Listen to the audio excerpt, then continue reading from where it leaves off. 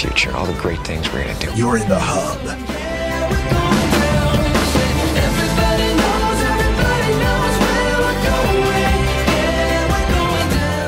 Good day and welcome to the Hub Internet Show. I'm your host, Joel Aaron. Last week we had Lourdes and Mark in a face-off debate, and you chose Lourdes to be the winner. So she'll be back on probably next week to defend her seat on the panel. All week long we have congressional candidate Larry Goss from the 4th District and Jeff Martin from the Georgia Tea Party on with us this week. And talking about a lot of different topics. But you know, one of the things that this really shouldn't surprise me, but in San Francisco right now, they have, of course, they have legal medical marijuana usage there. And so they have medical marijuana brownie dispensaries.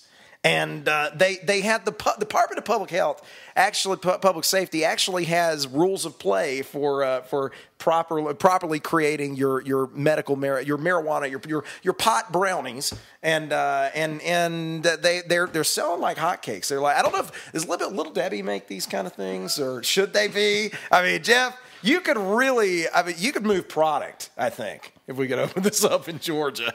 Well, they're always going to be hungry, so you can keep going. Yeah, that's true. That's true. Yeah, honestly, I probably ate a lot of things working my way through school and college, trying to get through from one semester to the next that we won't go into great detail on here. But I don't think I ever had the brownie. If I did, I wouldn't have known. Are they effective? I mean, see, that's the thing. I mean, you don't really know until, I guess, you ask someone. You ask someone who's got a better perspective on it than you do. I'll tell you one thing, though.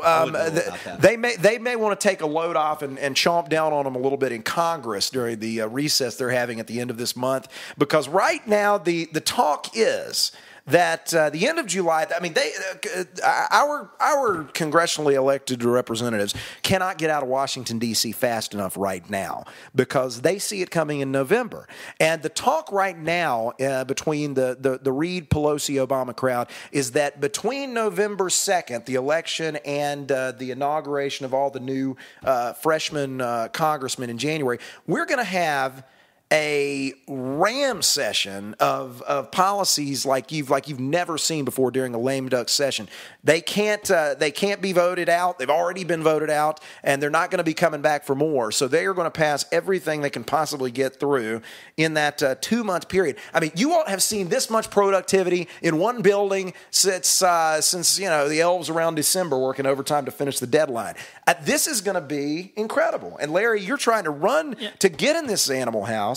What do you expect to see if you get there? I want to say, instead of productivity, so much destruction that they're going to try and do. Because, again, they're going to try and do cap and trade. They're going to do amnesty. They're going to do everything that they've been trying to do and leave it at the American people. And we need to get them stopped. So it scares me what they're going to come through, because they got nothing else going. They're like, hey, I'm out of here. I'm going to get what I want through and then leave and take their full retirement because they got theirs. Well, and they're talking about cap and trade. They're talking about card check. They're talking about a lot of different pork. Honestly, I mean, cap and trade at this point, there's less and less and less support for it.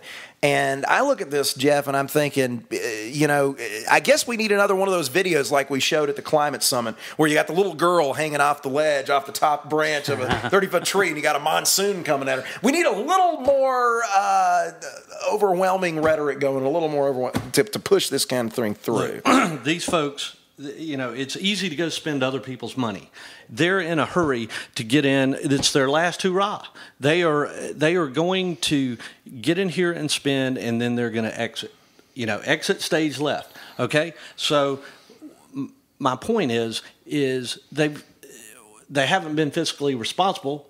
What makes them going to be fiscally responsible now? Yeah. Yeah, well, and that's the thing. I mean, you've got guys like just coming right out and saying it right now. Honestly, saying what their goals are. North Dakota's Kent Conrad, who's the chairman of the Senate Budget Committee, he wants a lame duck session. And he's saying we're going to act on the recommendation of President Obama's Deficit Commission, which is due out December 1. Should be due out earlier than that, but he says it could be a huge deal. He was talking to Roll Call last week. He said we could get the country on a sound, long-term fiscal path. In other words, we point the car down the hill and we wind it up and leave the building.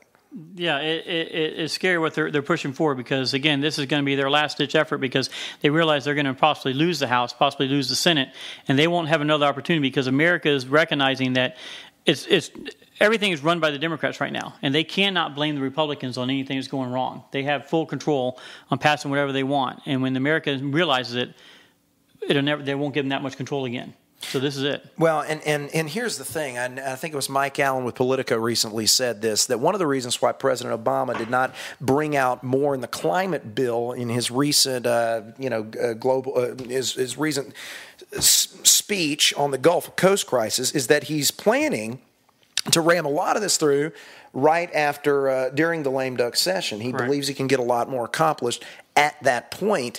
And I'm sitting here thinking, I mean, how do you reverse a lot of this once it's been put in place? Because they're talking about putting some ironclad regulations in place to where you cannot reverse the budget initiatives and the budget legislations that they have rammed through against our will. I disagree. Congress is always going to be able to look at the budget, how they want to do. They can't right now. We can't even get Congress to pass a budget because they don't want American people to see what the costs are going to be.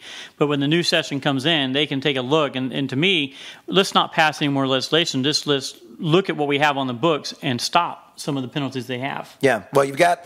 I mean, here's some of the possibilities they're saying right now. They're saying that. There could be Senate ratification of a New START nuclear treaty. There could be a federally mandated universal voter registration system that would actually override the state's registration systems that are in place.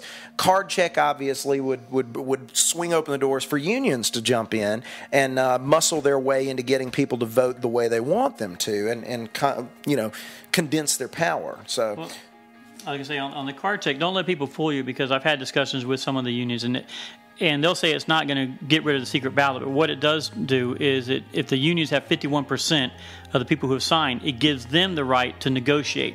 It may not say that it's done away with the secret ballot, but no longer, if they have 51%, no longer do you have a right to negotiate your own contract. Yeah, it takes that out away from you. So, yeah, because ultimately they have the final word at that point. They've got all they need. Jeff? They just want, the Democrats have jammed through Obamacare. They want more federal control. They want more control over our lives. To me, it's just. It's unbelievable the control that these folks want over our lives, and we as a society need to stop it. Yeah, well, that's about all it is. The will of the people is going to have to reign supreme in this case. Exactly. We'll see you tomorrow on The Hub.